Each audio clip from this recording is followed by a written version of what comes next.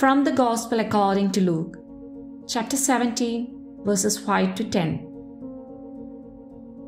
The apostles said to the Lord, "Increase our faith." The Lord replied, "If you have faith the size of a mustard seed, you would say to this mulberry tree, 'Be uprooted and planted in the sea,' and it would obey you.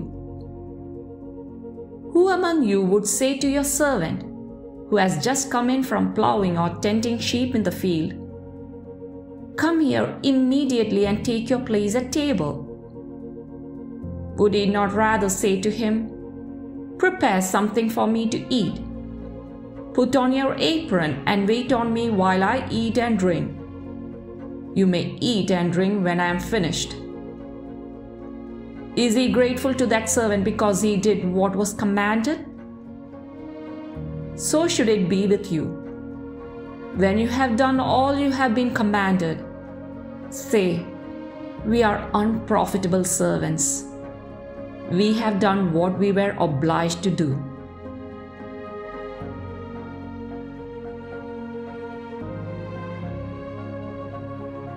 Words of the Holy Father. How can we understand if we truly have faith? That is, if our faith, while minuscule, is genuine, pure, sincere?